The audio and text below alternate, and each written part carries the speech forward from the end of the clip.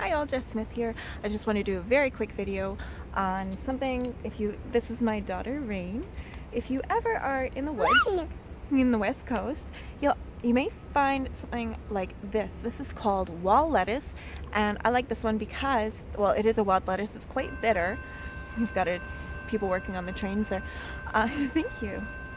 Because it is a nice bitter green that you can eat. You could even make a salad out of it. I eat it quite regularly in my green juices or salads and as a snack. But I like it because in the deep woods, it grows very, very well. And so even if you're hiking and you get really hungry, you can just eat some of that. So I'll see if I can bring this over. This is it here. It's a bit past its prime, but when the flowers are going, they actually, the flowers look like dozens of little yellow stars. I call them little galaxies. And it's absolutely beautiful.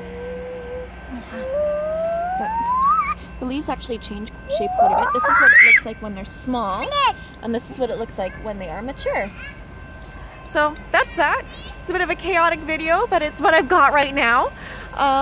Have a good one, and may you all stay safe, healthy, and happy. Bye-bye.